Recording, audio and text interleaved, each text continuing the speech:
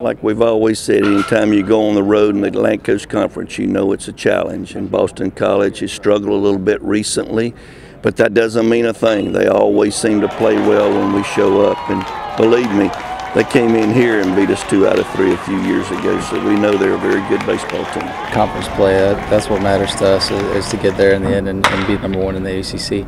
And to get up there and get some wins against BC, it's a tough place to play, but we'll get out there and get it done. Well, it's very important, especially, winding down the season. We want to have that top 8 seed going into postseason. That way we can host regionals, super regionals, have that easier ride to Omaha.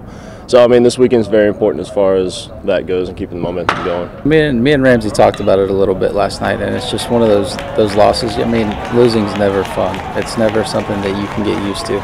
But it was a very humbling loss, but at the same time, you're just kind of content with it because you know that you're playing a great team. Do I think we're any better? Do I think they're any better? No, we're both very, very good, and we know that we'll be there in the end. So to put last night behind us is pretty easy. It's very important. Our starters so far this year, done an outstanding job, and luckily so far we haven't had to be stressed too much down there in the bullpen. But it's very important every day to go out there and get our work in, make sure everyone's ready, to go in and do their job and get out of a situation if need be. I'm not really too surprised in our young guys and how they've stepped up this year because, we knew we had talent coming into this, especially with Lee Brandt, Compton, Weaver, Peter Miller, everyone. They just all stepped up and done an outstanding job.